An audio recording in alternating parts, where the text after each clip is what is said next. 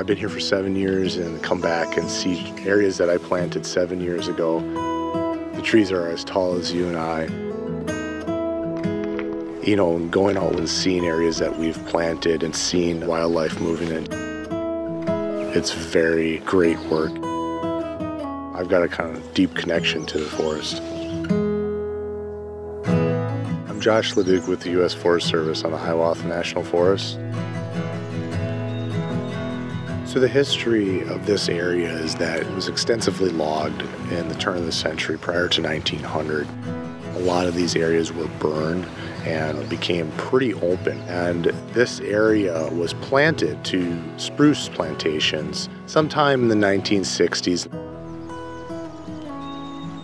This plantation, there was this thing called Spruce Budworm, and it works from the top of the tree down, feeding on the fresh buds and eventually starting to kill the tree.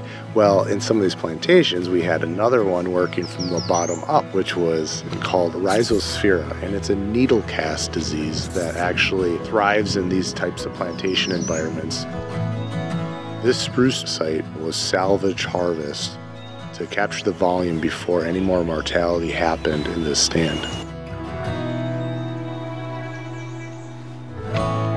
This year, we're having around 402 acres restored for a total of 272,000 trees.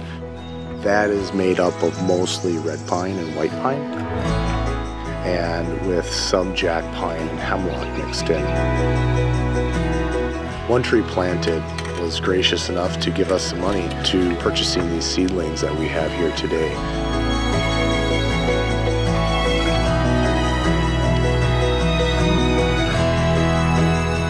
It's a part of the puzzle.